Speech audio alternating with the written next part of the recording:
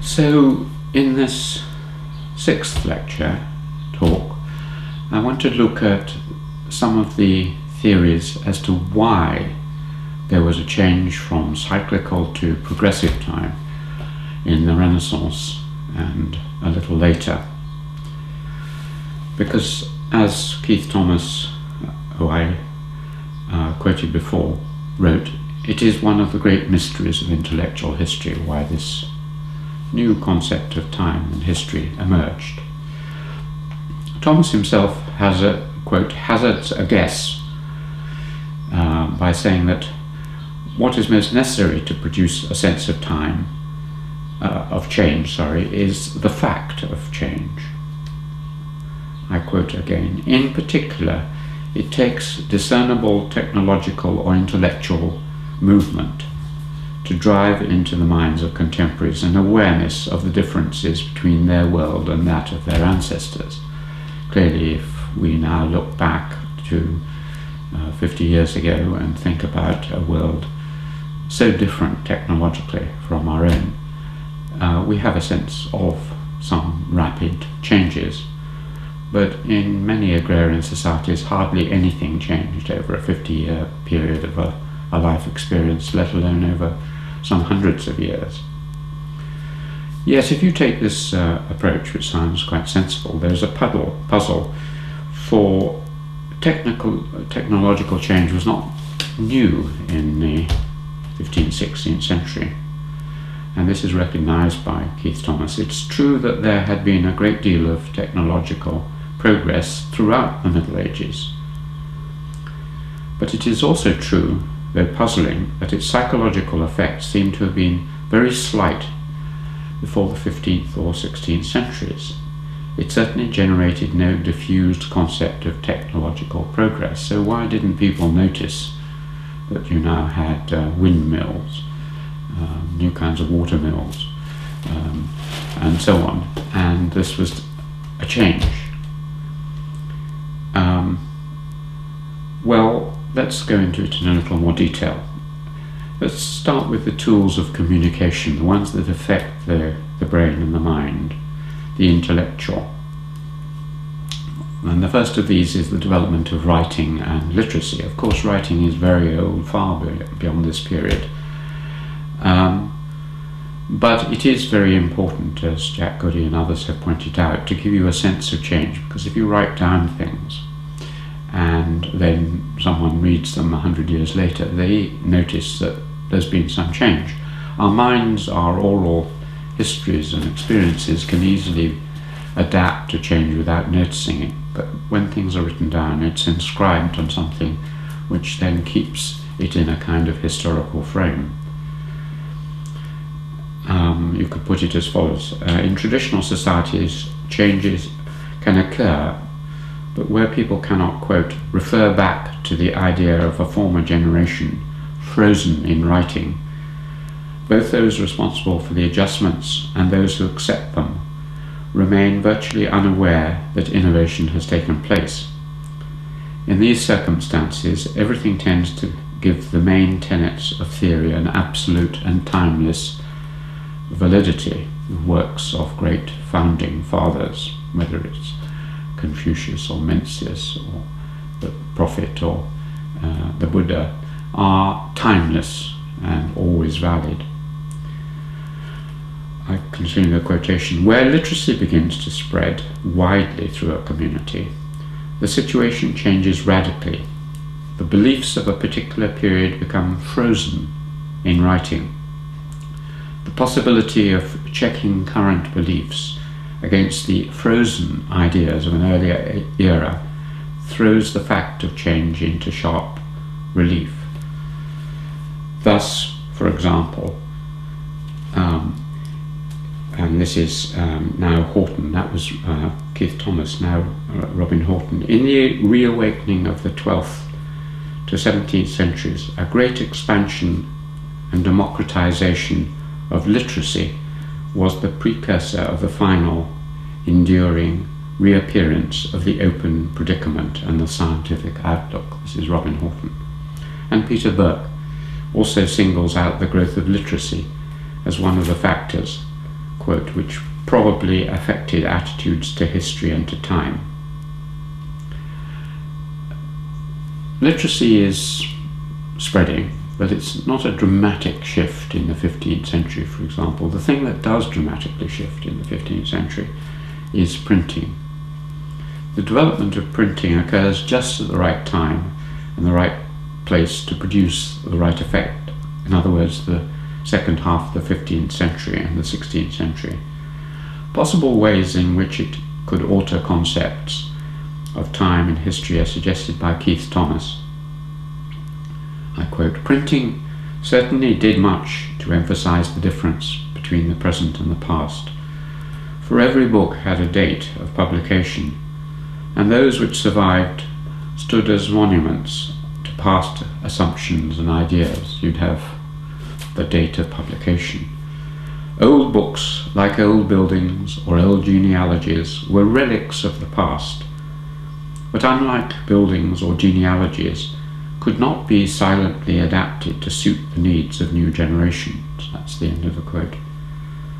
Thus, there grew up a sense of development, of serial growth. New books, new thoughts emerge. It's not merely a matter of copying, as you do as a scribe with written texts in hand, portions of the classical authorities. In a sense, the printing press, as no doubt Marshall McLuhan would argue, not only gives man the power to manufacture new meanings with machines, it also gives them a serial and lineal view of truth as lines of print. Truth is now constructed as a line of print, and above all, it's palpably a technology which no ancient or medieval civilization had available, at least in Europe. The Chinese had printing from much earlier, of course, but the Romans didn't print, and we do print. Big change. It made a gap. Another technology which shifted things, it suggested, are the tools of time. Clocks and watches, clocks particularly at the beginning. The spread of the mechanical clock is cited by Peter Burke as the other major probable factor affecting attitudes to history and time. Of course, there had been clocks before, but until the 12th, 13th century, all clocks were moved by natural forces, by water or the sun, or by sand. And this was, in a way, just a capturing of nature's rhythms.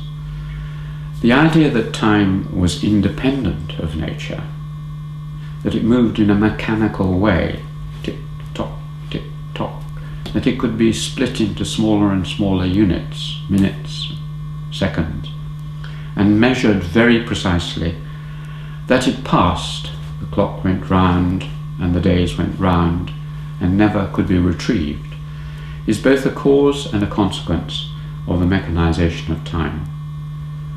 Time even takes on a sound. Before you couldn't really perceive time, but now, and water clocks and sundials don't give you a sense of the sound of time, but mechanical clocks have a sound, the ticking of the seconds and the minutes. So humans become very aware of the passing of time. The anthropologist Kroeber provides some interesting material on the development of mechanical clocks. They were invented in the West, at least he believes, sometime in the 13th century, and spread fairly rapidly in the 14th century. The results were enormous. I quote, "Clocks permeate our activities to such a degree that we take them for granted. Our civilization ticks to the clock. But the first mechanical clocks were made less than 700 years ago. The ancients, the Chinese and the Hindus, the Egyptians and the Mesopotamians, judged by the sun or by shadows and sundials, or followed their unconscious sense of elapsed time." He obviously didn't know as much as we do about Chinese clocks, the Susong clock, of the 13th century, but that disappeared, and he's roughly right. Another kind of tool which it's worth considering is a set of tools, rather, the tools of destruction, the tools of war. It was notoriously the existence of gunpowder, along with clocks and the compass, as Keith Thomas points out. This was Francis Bacon's idea, which, I quote, did most to remind the men of the Renaissance that they could never really recapture the world of the Greeks and Romans. Now, gunpowder in itself doesn't do this. None of these things is a necessary and sufficient cause of a new view of time.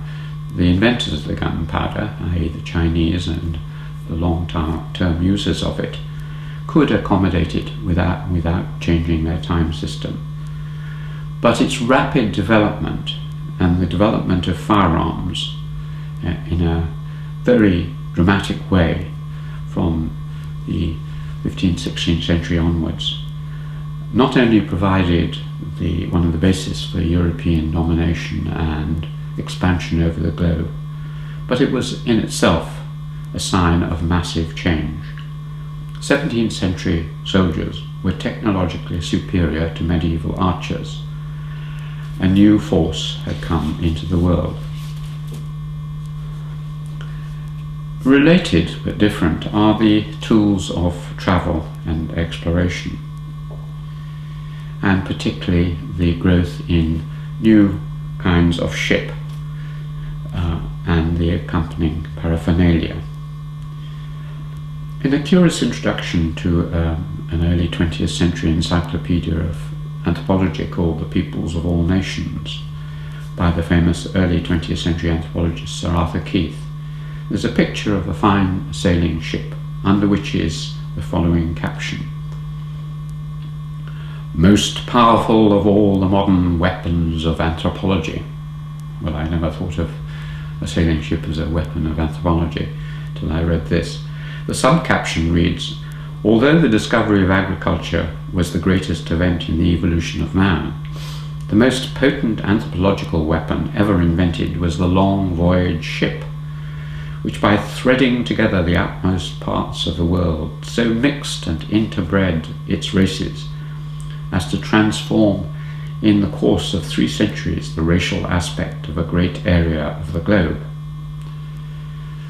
Now, whatever we think of the underlying phrasing and their other gross oversimplifications, since the Silk Road and the Mongols had learned that you could travel quite large distances without ships, it does stress the importance of developments in marine engineering, which were indeed of a momentous consequence. Very considerable improvements in ship construction, the use of cannon, the use of the compass, which again was a Chinese invention, suddenly made it possible to open up the world. Not only to repel the forces from the east, particularly the Turks began to turn the balance after the Battle of Lepanto in the 17th century, but to go out and to explore. And what this exploration led to, I think, is very interesting in relation to a new concept of time. The great period of expansion and reconnaissance was after the mid-15th century. The technical background to this is sketched by Parry. I quote, "In the later 15th century, new advances in the arts of navigation and cartography, mapmaking, made by a new combination of academic knowledge and nautical experience, enabled the explorers for the first time to observe and record the position, or at least the latitude, longitude wasn't established until the 18th century, of a point of an unknown coast, and even in favourable circumstances of a ship at sea. New methods in the design of ships, consequent upon a marriage of European with Oriental traditions, made it possible for sailors not only to make long voyages of discoveries, but to repeat them, and so to establish regular communications with newly discovered lands. New developments in gunnery and the making of guns, particularly in shipborne artillery, gave European explorers a great advantage over the inhabitants of even the most civilized countries to which they sailed, enabled them to defend themselves upon arrival, sometimes against overwhelming numbers, and encouraged them to establish trading posts even in places where they were clearly unwelcome. Now, I think what is really interesting about this is that, as I discussed in the second lecture at some length, Evans Pritchard and other anthropologists, particularly Evans Pritchard, had this idea that time and space are linked, that as you shift your knowledge of space, your political knowledge and your social knowledge of space, so your concepts of time will be affected. So if you have an idea of a very limited space, you're a tribal group, you move around a small area, he's suggesting, and your social relationships are quite limited, the depth of time you need to account for everything in your world is quite shallow. And this, to a certain extent, although of course Europe did know about China and China did know about the West, and there were long-term voyages, but on the whole you could get away with a chronology which went back a few thousand years, and you could coordinate through the Roman, Greek, medieval period your world within the Christian time span or the Chinese time span. With Columbus and the expansion outwards, and Columbus is just a symbol, of course, space and your knowledge of space expands hugely. And I think this changes your concepts of time dramatically, as I'll try and show. It requires a deepening of time. And this is the first great wave. The same thing happened again with the voyages of Captain Cook and the mapping of the rest of the world, which I think underpins and goes along with the new geological interests of the later 18th, early 19th century, to give you suddenly a great deepening, not only of your knowledge of space, but your need for a much deeper sense of time, going backwards hundreds of thousands of years. Of course, the new discoveries and the exploration also gave a great deal of excitement and interest, and a new task to those who were thinking about how the world works. The tasks of what we would now call sociology, archaeology and anthropology was partly to try and map out these new unknown regions in space and time. Theology and philosophy, which had before claimed to provide the answers, were clearly totally inadequate, because many new things were being discovered which weren't within the philosophical and theological traditions of Greek and Christian thought. It's not surprising that there should be a growing interest with origins, with evolution and so on. As time and the origins of man suddenly shot outwards, so you had a new mental task, not merely to document and assimilate, but also to explain and classify all this information. It reaches a high point, as we'll see later, in the second half of the 19th century, but it's beginning in this period. And it also is beginning to affect the idea of progress. We are discovering new things, and if we can discover new things geographically, surely we can discover them mentally. The technological advances, in other words, were combined, I quote here from Keith Thomas, combined with shifting of the world's features under the impact of the geographical discoveries, to make it clear that the world was not the same world as that known by the ancients. The interrelationship, of course, between the discovery and of physically new worlds the discovery of new mental worlds is very complex and not just a simple one-to-one relationship, and requires further investigation. Here I can only just draw attention to two statements about the possible effects. One is by John Eliot in his book The Old World and the New. He suggests that the idea of the possibility of progress, or at least change, was related to the discovery of America.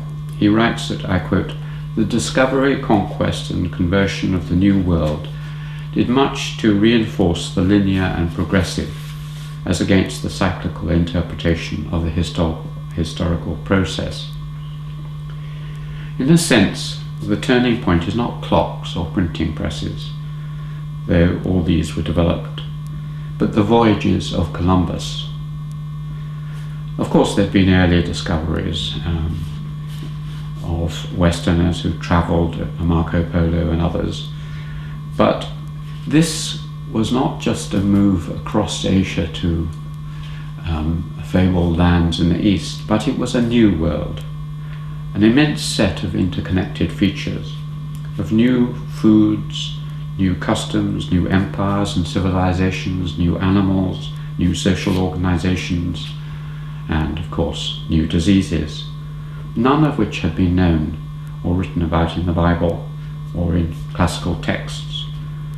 As Shakespeare put it, "O brave new world that has such people in it." In the age of reconnaissance, Parry, that is in the period 1450 to 1650, Parry describes the way in which the knowledge of the world was immensely increased. By the end of our period, i.e. by about 1650, European explorers had not only sketched the rough outlines of most of the continents of the world, they had established in every continent, except Australasia and Antarctica, European outposts. Some of these possible effects are rather nicely analysed again by Robin Horton in relation to the idea of an open science and an open world, and an open predicament, as he calls it. I quote, "A second important kind of encounter arises from voyages of travel and exploration, in which members of one community go to live temporarily amongst members of a culturally alien community, with the express aim of intellectual and emotional contact at all levels, from the most superficial to the deepest. In the Western Europe, these voyages were such important features of social life that they covered everyone's outlook on the world. There were, of course, the missionaries, who weren't just concerned with spreading the Christian Gospels. Again, I quote Horton, but the more intelligent missionaries saw that effective evangelization required a prior understanding of the face of those to be converted, and they set themselves, however reluctantly, to acquire such an understanding. The result was a body of records of alien worldviews that came to colour much of the thought of the times, and that was undoubtedly one of the most important contributions to the genesis of the open thinking of the 17th century. One more quotation from Horton. "The eras of exploration encouraged the growth of the open predicament in a second way. This was through the rich material fruits of the voyages. In traditional cultures, distant lands tended to epitomize all that is new and strange, all that fails to fit into the established system of categories, all that is tabooed, fearful and abominable. But in the eras of exploration, however, reports came back not of monsters, but of delights and riches. Slowly these pleasant associations of the great beyond, extended themselves to new and strange experience generally.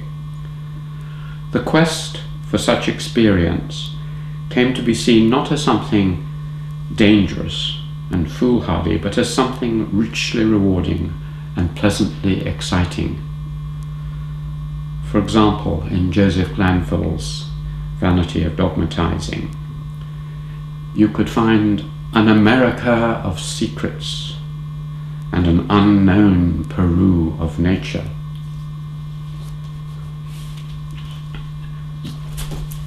Now, the new discoveries were terribly important for anthropology. It's difficult to realize how recent our knowledge of most of the world in any depth is. New Zealand, for example, was not so much as cited, at least I'm told, before 1642, and Oceania is really not encountered in any depth before Glanville and Cook in the 18th century. Little more than a century ago, our best maps showed a huge gap in the Belgian Congo, for example, much of it unmapped. How could anyone survey humanity even superficially until at least the location of different parts was determined? For example, another big shock was the discovery of Australia, which disclosed a new race and all sorts of strange species of animals and plants. Thus, until these discoveries, the world seemed closed and cyclical. Now it began to feel open and progressive. Two other effects can be pointed out. The discoveries, I quote, called attention, this is Keith Thomas, called attention to new and far-reaching, this is Robert Lowe's History of Anthropology, called attention to new and far-reaching problems in the social sciences, in economics, in anthropology, and in the arts of government, in all branches of science. As the Renaissance proceeded and became less tentative, as the European picture of the world became fuller and more detailed, so the idea of continually expanding knowledge became more familiar. In other words, it was not merely a matter of rediscovery of ancient wisdom, of circularity. There were new things. I quote Keith Thomas, "There is more in heaven and earth than is dreamt of in your philosophy." Or at least I quote Keith Thomas on Shakespeare. It's tempting to connect this with changes in the sciences. In science, this is Thomas, in science the newly perceived infinity of worlds reinforced the belief in the possibility of infinite intellectual progress, while the shift from the timelessness of Aristotelian perfect bodies to the acceptance of movement and change was the essence of the revolution in physics. So the very academic disciplines are interrelated with much wider changes in the exploration of the world. Another feature of this is that it became increasingly difficult to be certain. The vanity of dogmatizing, as Glanville put it. By the end of the century, and I quote here Keith Thomas again, by the end of the century it was increasingly apparent that men were doing more than simply treading the paths of their ancestors.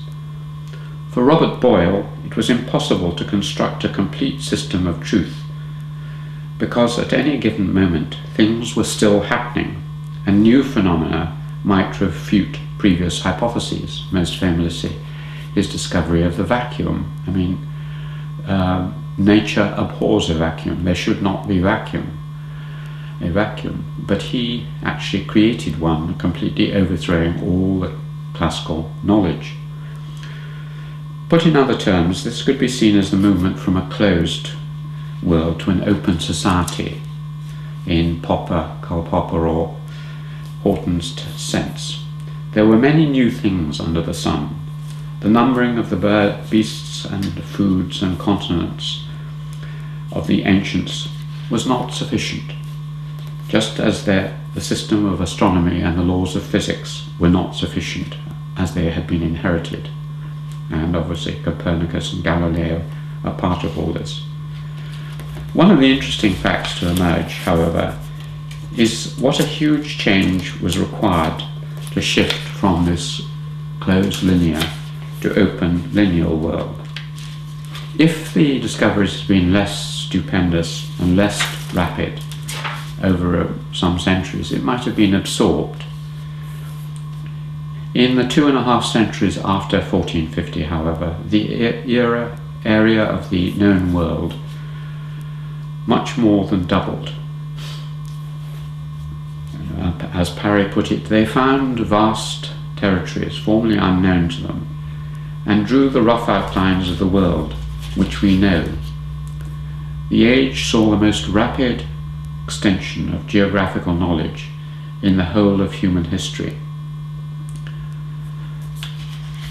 Vogt summarizes the effects of the discovery and conquest on anthropology.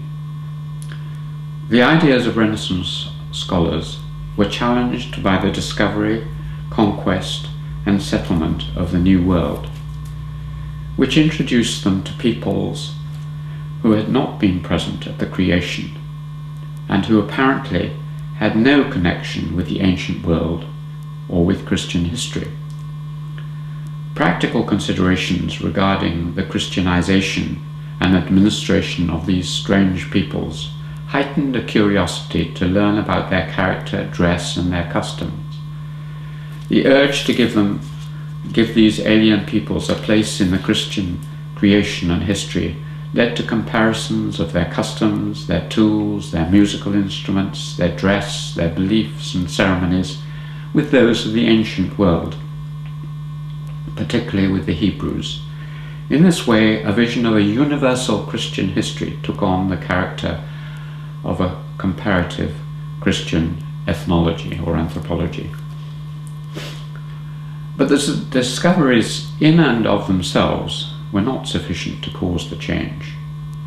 As Parry warns us, we must not see too immediate and obvious an influence.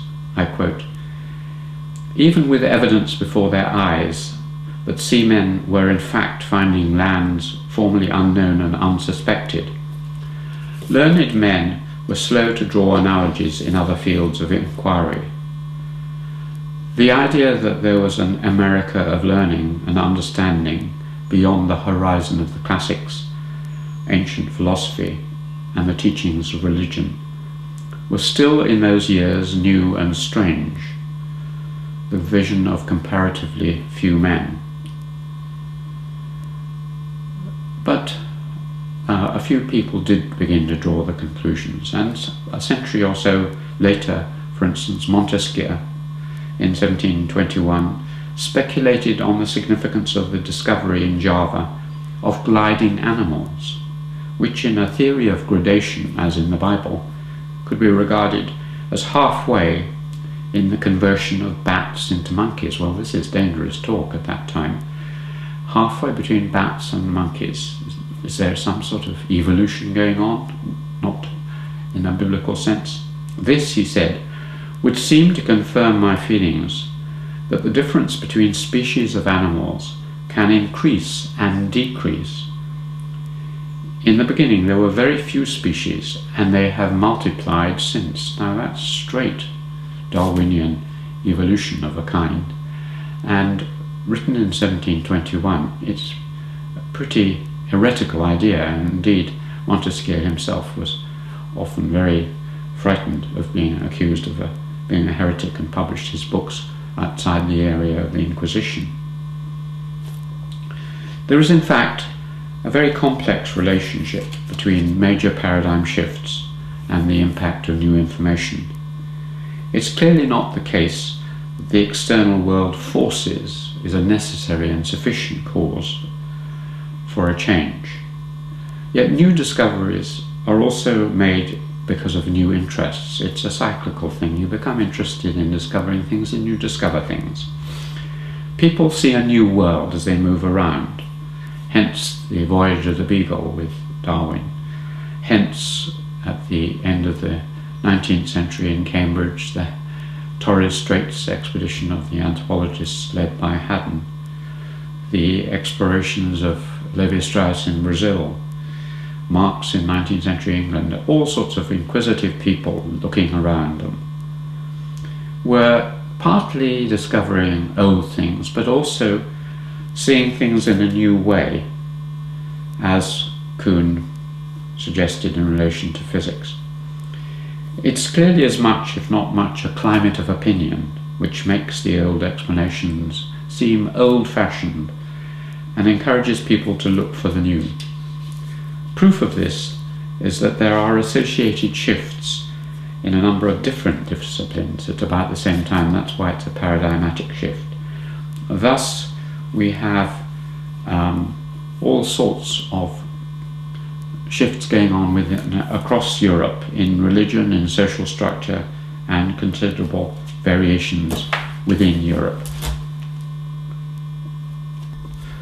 The complexity of the change from circular, closed time and history to linear, open, is shown by the fact that even within medieval thought and earlier thought, there had been a tension, there had been some strong underpinning ideas of the progress of time. And we can see this if we look at the Christian tradition, because Christianity is a rather strange religion. Most religions, most philosophies are closed, that is to say, once the great thinker, the Buddha, the Confucius, the prophet, Aristotle or whatever have made their sayings, nothing then is going to happen, except their followers are going to look back to them and try and live up to their standards.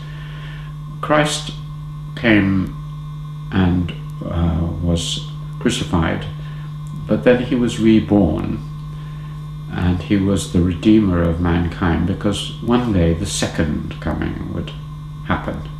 In the future, history would start, or at least end in the future, and until then human beings had to pursue the sayings of Christ in the hope that they would reach this everlasting life in the future. This is put, for instance, by Hay. He says, in the first place, for a Jew and for a Christian, history was not repetitive or cyclical, as it had been for the few Greek and Romans who had thought about the matter.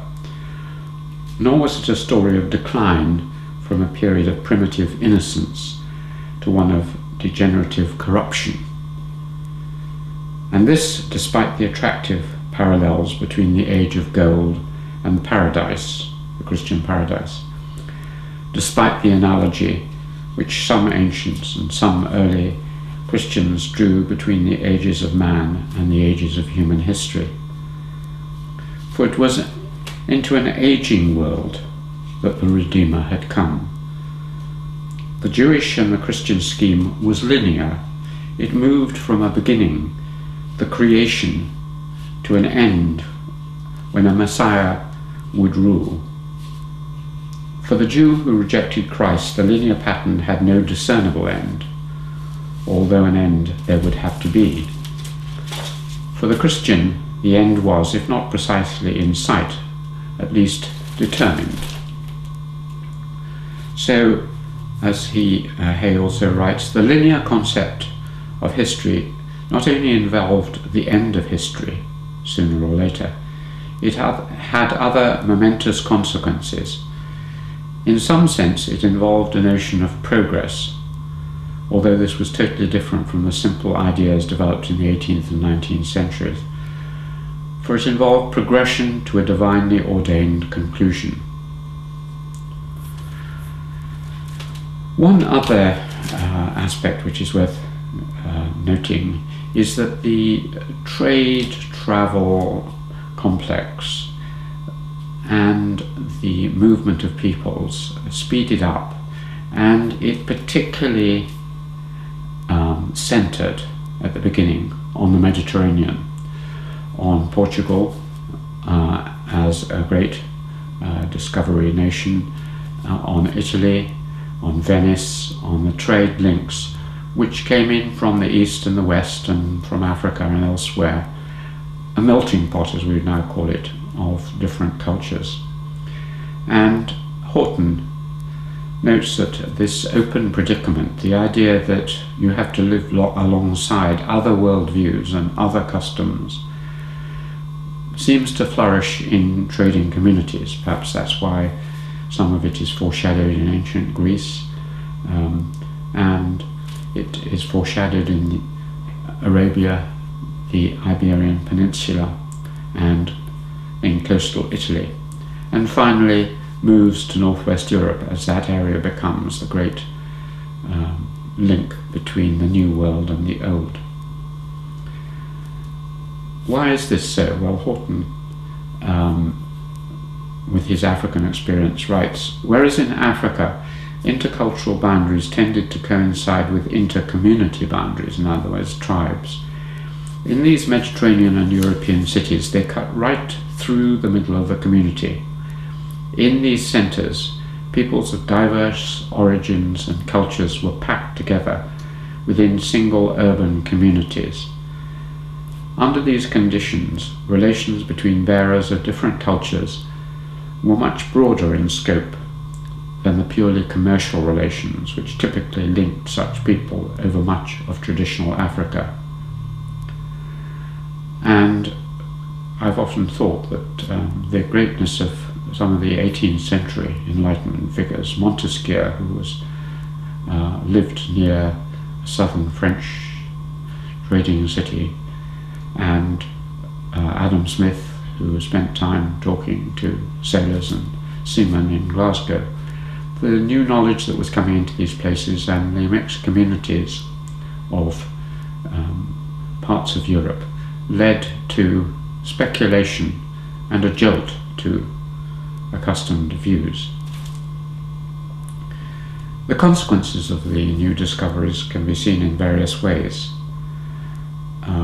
People began to see that things like laws, customs, government, agriculture were all not closed, but there were new ways of doing these things. For example, White's famous paintings of the American Indians showed not the cycle of the seasons of Europe, but simultaneous agriculture. Because of the climate, you could grow different stages of the same crop in the same area at the same time. And you could find there were these new crops like maize, millet, and so on, coming from the New World, tobacco, sugar, and the rest of them. In sum, technological and geographical changes during the period 1450 to 1650 were in combination so dramatic, both in the speed at which they occurred and their huge internal features, to give the sufficient jolt to change the whole view of the world and its development. There was a sense of difference, that we live in a relative world. Our deepest assumptions, as Montaigne famously described in his essays, our deepest assumptions are not the assumptions of other cultures. And the first scientific and intellectual revolution, therefore, had been achieved out of a double comparison, because this is the beginning of the growth of science. To conclude, the late 17th century European could now begin to feel not only that their world was different from the past, but also from other worlds. Hence we begin to get in this period the growth of new forms of history, the discovery of the fact that other civilizations differ in principle. For example, the discovery of the idea of feudalism, which is an invention, according to Pocock, of the late 17th century, the term feudalism, a feeling of the Middle Ages, a new invention of an idea, the medium aevum, which suggests there's a Middle Ages and now there is a modern world which is different, both from classical antiquity and from the Middle Ages. A feeling that there were periods, a sense of anachronism. And then there is a feeling of difference from other worlds and their customs. All sorts of strange people with civilizations and customs very different from our own were being found. This gave a real sense of shock and undermined many of the assumptions. These other people's marriages, their sexual habits, their gods, their eating habits, their sense of decency and dress all became subjects of interest and speculation. Just as there were real, discrete differences in time, so there were in space. A summary of the vast amount of new information that was coming in was synthesized for the first time really by Montesquieu in his Spirit of the Laws in the middle of the 18th century. But the kind of shock that people had can be seen, for instance, in a late 17th century commentary on marriage by an English writer, William Lawrence, in 1680. He says, "The Arabians, Britons and other nations, to the intent that one family might not by marriage gifts rob another, always married in the same family, and brothers and sisters married, making that religion to marry in a family, which others made incest, and that incest to marry out of a family, which others made religion." At a deep taboo level, other cultures believed that what we considered to be taboos was exactly what you had to do. There is here a quiet anthropological relativism and a lack of horror, shock and disgust, which is a hallmark of this period and will be encapsulated in the quotation I give from Montaigne at the end. The central feature is the growth of curiosity and wonder. Of course, the horrors of the conquest of South America and elsewhere were often justified by a feeling of Christian or other superiority. But for a while there was a feeling in relation to the past and to other lands of some admiration, and even as before China, of deference, certainly of equality and difference.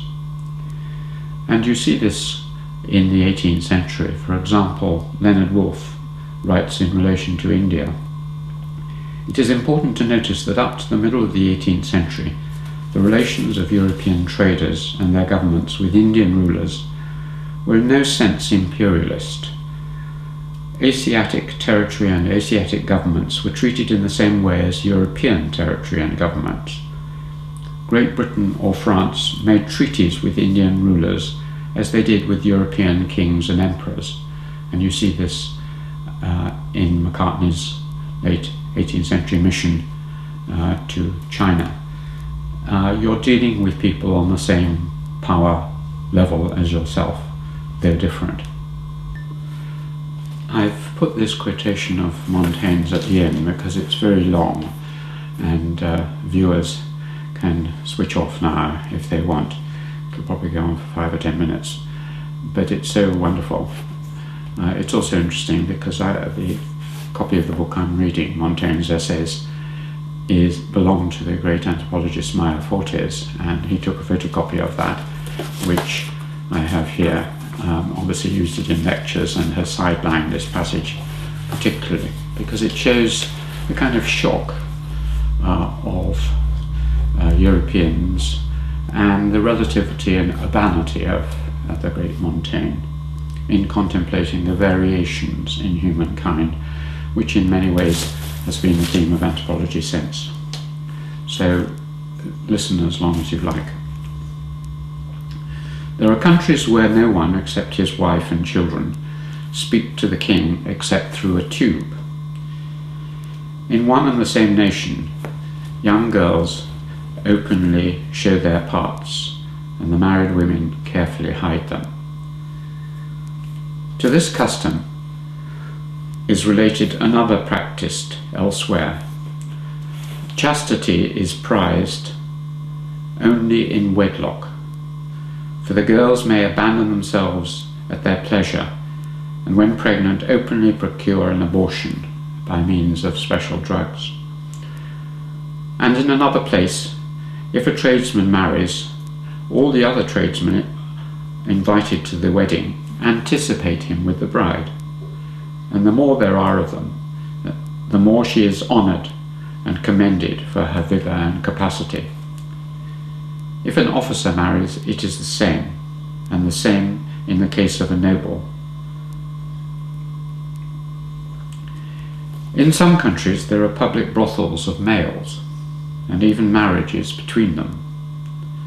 There are countries where women go to the wars together with their husbands, and share not only in the fighting, but in the command, where they wear not only rings through their noses, lips, cheeks, and on their toes, but very heavy gold rods thrust through their breasts and buttocks, where, when eating, they wipe their fingers on their thighs, their testicles, and the soles of their feet, where the inheritance goes not to the children, but to brothers and nephews, and elsewhere to the nephews only, saving in the succession of the prince, where, to regulate the community of goods that is there practised, certain chief magistrates take in hand the cultivation of all the lands and the distribution of the fruits according to each one's needs, where they mourn at the death of children and feast when old men die, where they sleep in beds 10 or a dozen together with their wives, where women who lose their husbands by a violent death may remarry, but not the others, where women are so little esteemed that female children are killed at birth, and men buy women of their neighbours for their need, where husbands may repudiate their neighbours, their wives, without showing any cause, but the women may not do so for any cause whatsoever, where the husbands are permitted to sell them if they are barren, where they boil the body of a deceased person and then pound it to a pulp, which is then mixed with their wine and drunk, where the most desirable sepulture is to be devoured by dogs, in other places by birds, where they believe that the souls of the blessed live in all freedom in pleasant fields, furnished with all good things, and that from them proceeds the echo we hear, where they fight in the water and draw their bow with sure aim while swimming, where, as a sign of subjection, they have to raise their shoulder and bow their heads, and remove their shoes when entering the king's palace, where the eunuchs who guard the religious women are minus nose and lips, that they may not inspire love, and the priests put out their own eyes in order to communicate with their demons and receive their oracles,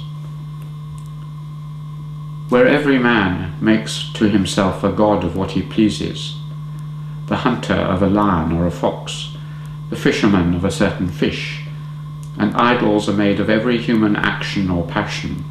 The sun, moon, and earth are the principal gods, and the form of taking an oath is to touch the earth while looking at the sun, and flesh and fish are eaten raw, where the most solemn oath is to swear by the name of some dead person who was held in good repute in the country, the while touching his tomb with one hand, and so on. That's about half of it. If you're interested in the rest, do read Montaigne's essays.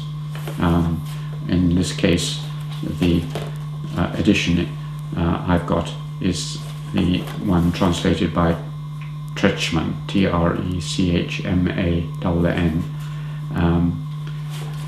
and it's in the essay on strange customs, and in my edition, pages 107 onwards. Wonderful stuff, wonderfully written and interesting. and as are his other essays.